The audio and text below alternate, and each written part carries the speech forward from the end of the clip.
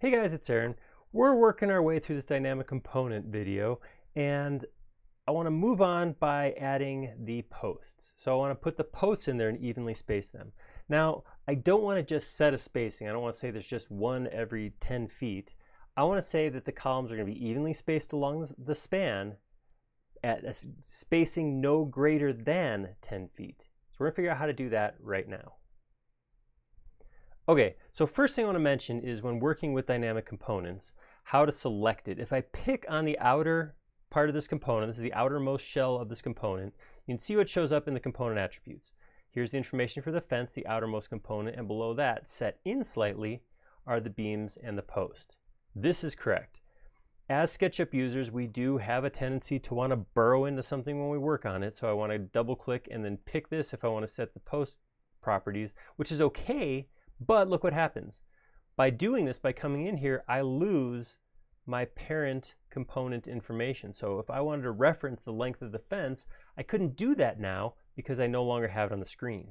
So when working in a dynamic component, unless you're getting into some serious nesting, what you want to do is pick the outermost shell of the component and work from that view.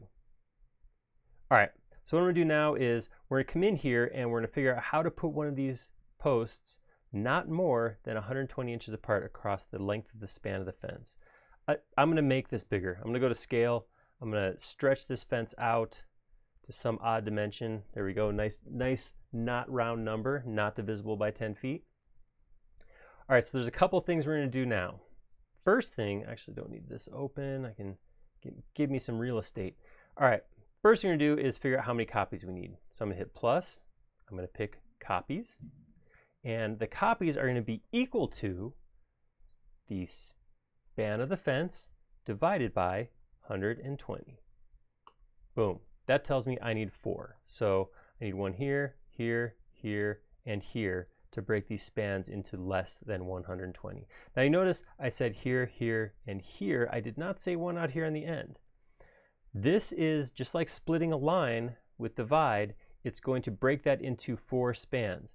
If I was worried about having another column at the end, I would want to make sure to account for 1 extra. So I would want to do something like come in here and type +1. That would give me 5 rather than 4.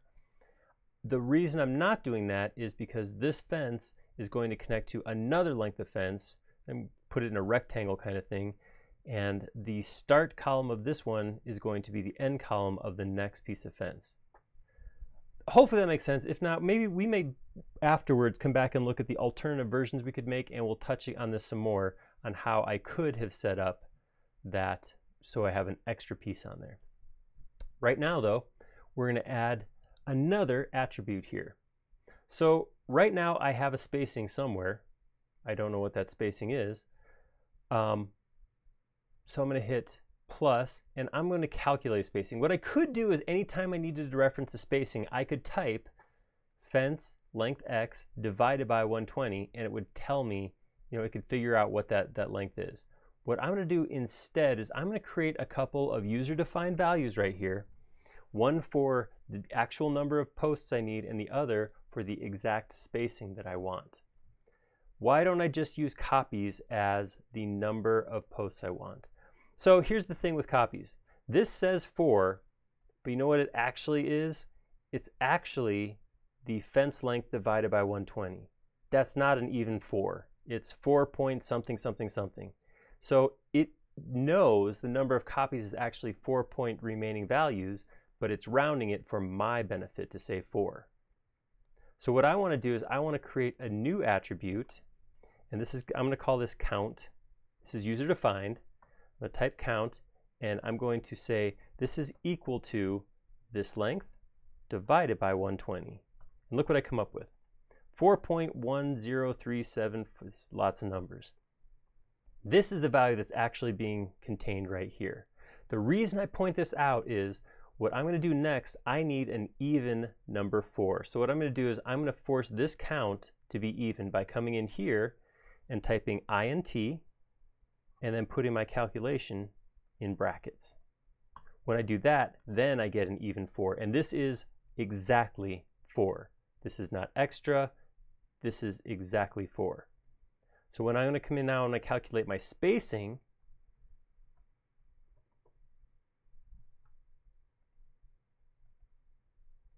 I can say equals this length right here divided by count. And that gives me 123. See, now here's my problem here. This I do need to account for my one extra piece.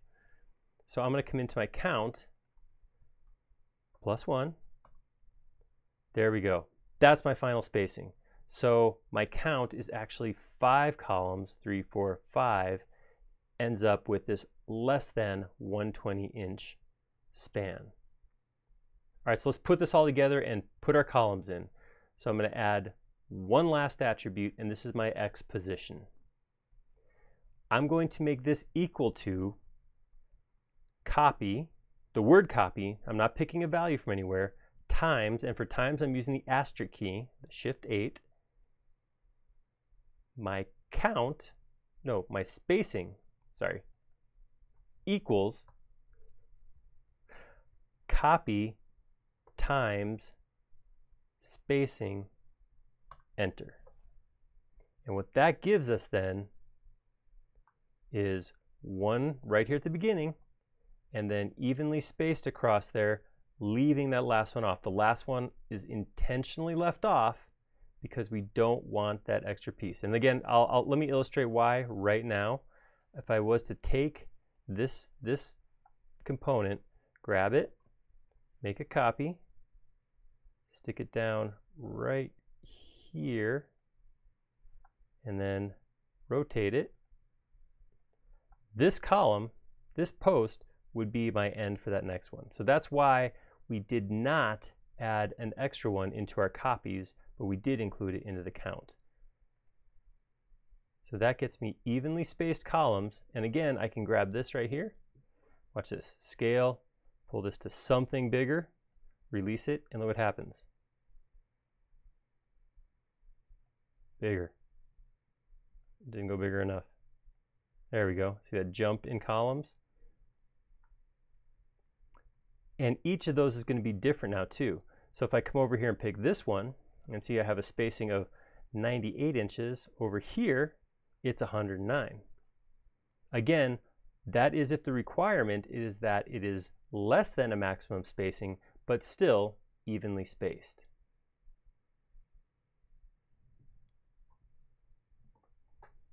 I know, we got mathy there, and you guys know I try not to do that, but it is kind of cool when you set that stuff up, how you can just kind of grab handles and have it automatically update. Next time, we'll come in and we will make something that is actually evenly spaced, and that is to put in those pickets on the outside and have them exactly the same spacing the whole way along the outside edge of that fence. Did you like that? If so, click like down below. And if you haven't already, please subscribe. We create several videos every single week, and you'll be notified of each and every one of them if you subscribe. Most importantly though, please leave a comment down below. At this point, most, if not all of our content is created from comments from viewers like you. This right here, Dynamic Components, is something that's been requested several times in the comments. We like making these videos a lot. We like them even more when they're showing something you want to see. Thank you.